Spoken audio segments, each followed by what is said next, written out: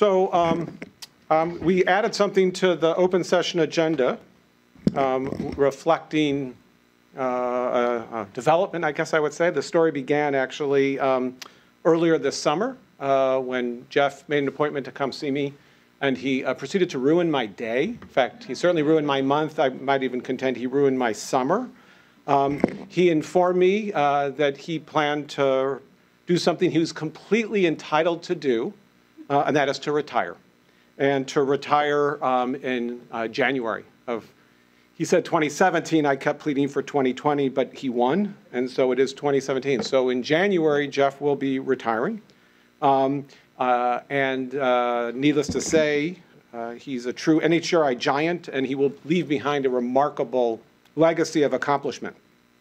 So this is his last council meeting, which is why we decided to add this to the open session to sort of be able to give a chance for me to say some things, importantly for Jeff to be able to say some things. So I'm going to give this introduction, and then Jeff is going to give some reflections on some of the work that he has done at NHGRI, and I'm sure particularly focused around the technology development program, which has his fingerprints all over. So my objectives for this introduction are also twofold. One, I want to, why is this just not advanced? Do you have to use this? Oh, there we go, I guess you have to use this. So first thing, the objective of this as for the introduction is for me to thank a true NHGRI and genomics legend. But the second thing, of course, is to find as many embarrassing photos of Jeff as we could so as to inhibit future retirements of outstanding NHGRI leaders, because they know that if they retire on me, I'm going to embarrass them in an open session of council. So it's a new tradition we're going to start. So, and remember, we collect everything at NHGRI, including lots of photos. And so, but before I get to that, let me give some just general bio details about Jeff. If you don't know his full history, he got his bachelor's degree from Case Western University in 1973.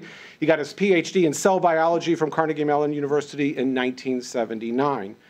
He then did a postdoc at Yale University through 1984, and then he joined the faculty at University of Kentucky. His research training in early faculty research examined the regulation of mRNA abundance control and mammalian non-muscle cell motility.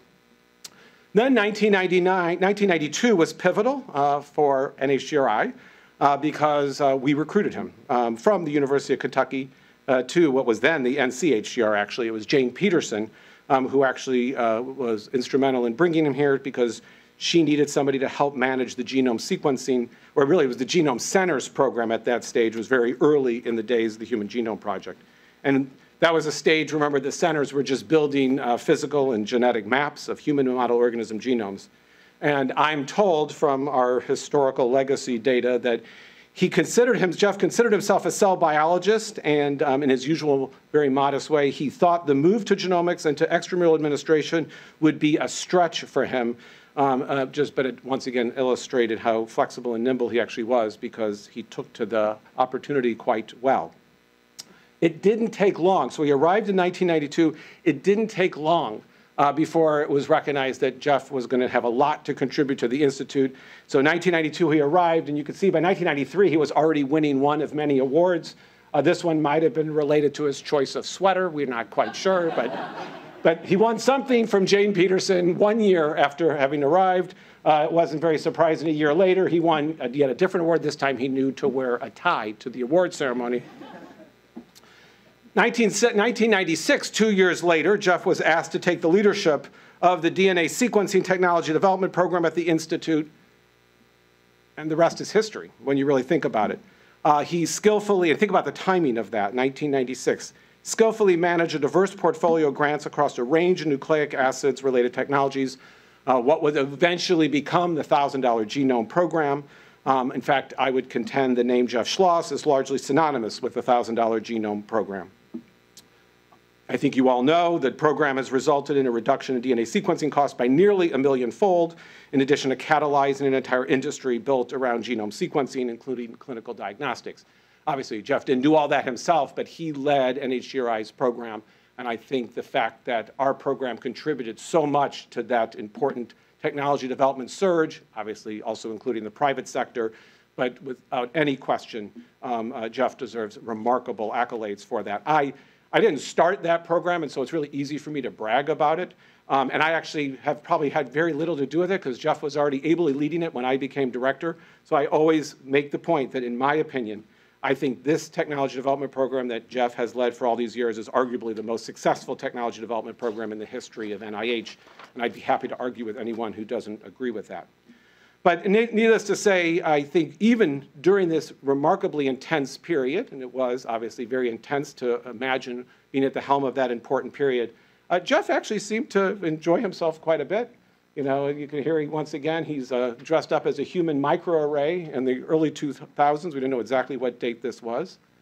Here you can see by 2003, he was there drinking and celebrating the end of the Human Genome Project, looking like this was about his 8th glass of wine by my assessment. And then even enjoying New Year's and able to smile on New Year's of 2006. So he seems to celebrate a lot. During this time, not only was he at the helm of the $1,000 Genome Technology Development Program, he had actually took on other responsibilities as well. Let me list a few of these. He coordinates and has been coordinating the Centers of Excellence in Genomic Science program. He worked at the early days, in particular, in the Human Microbiome Project. He's also recognized across the NIH. We couldn't keep him a secret. So Ilya Serhuni, the former NIH director, for example, when he was starting the NIH Roadmap program, he asked Jeff to serve as one of the 2 co-chairs of the Nanomedicine Working Group. By the way, Jeff was the only non-Institute Center director to be a co-chair of one of those working groups. And he also served as the NIH representative to the Federal Working Group for the National Nanotechnology Initiative. And finally, he was the founding member and chair of the NIH Bioengineering Consortium, or BEACON. But of course, then there were transitions. Not only did I have those responsibilities, shortly after I became director, there were transitions in terms of some of the senior leaders of the extramural program departing. This is actually a picture taken at Mark Geyer and Jane Peterson's retirement party. I don't think he was smiling because he was happy they were leaving. He was just smiling because he always seems to be smiling in all these pictures.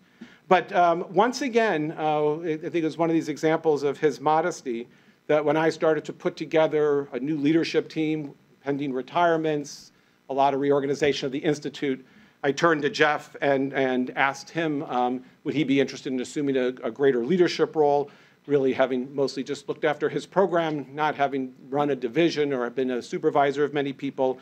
And he once again modestly thought this was going to be a big stretch for him, but it actually really wasn't. He actually became a division director, I think fell into this role remarkably and slid into it remarkably well. And again, has done a terrific job, I think, in being the first director of the Division of Genome Sciences. Lots and lots of recognition throughout all this. I already mentioned some of it in the early days. He's won the NHGRI Individual Merit Award at least 10 times. We stopped counting, I'm told, in 2014, so it may have been more than 10. He's won the NIH Directors Award 6 times. In 2012, he was a finalist for the Service to America Award, SAMI Awards, which I've talked about, which is a very high honor to even be considered seriously for one of those awards in federal service, which is an award given out by the Partnership for Public Service. I told council about this, and I'll just tell the story again for those who don't remember it. And I'm on the program committee for the AGBT meeting every year, in this case in Marco Island. And Jeff humbly, in 2014, Jeff humbly submitted an abstract just for consideration as a poster or maybe a concurrent talk. And when it involves anybody from NHGRI, I get very quiet on the phone calls that decide which abstracts are going to get selected for talks. I just let the conversation of the other program committee members proceed. And they looked at this abstract and we got to consider, and they said, this is ridiculous. Jeff should not only be giving a talk, we should have Jeff come tell us about the $1,000 Genome Program and the Technology Development Program at NHGRI. So they elevated him for the only time it's ever happened in this meeting from an abstract to basically a keynote talk. And this is Jeff giving basically this opening keynote talk in the premier session of that meeting every year, which is the technology session, where I think he gave a talk sort of his views of what the elements of success associated with the technology development program. I think that's some of the same things I'm hoping he's going to talk about when I'm done here. But that was a great honor, and it was a very well-received talk at that meeting. And then in 2015, the Institute actually nominated him to receive one of the highest level awards you can get, and that is the Department of Health and Human Services Career Achievement Award, and indeed he was selected for that, and there he is receiving the award from Secretary Burwell. So that's my mix of embarrassing photos, but hopefully very genuine accolades. So I guess I would just close before I turn this over to Jeff to hear his remarks on a talk that he entitled something very funky, and he's going to have to explain why he entitled the talk the way he did. Let me just say a bazillion thanks. I give those thanks just personally for myself, for everything Jeff has contributed in helping me as the director, and prior to that, to being a great colleague across the Institute. And I've known him since he arrived here, and I've always enjoyed interacting with him, and I very much have enjoyed having him part of the leadership team. I know NHGRI wants to thank him for all of his contributions since his arrival in 1992.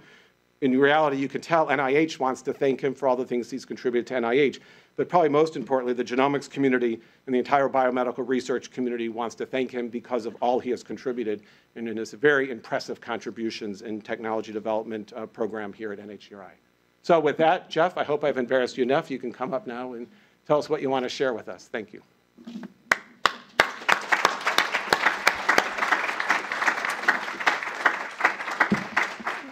Well, thanks, Eric.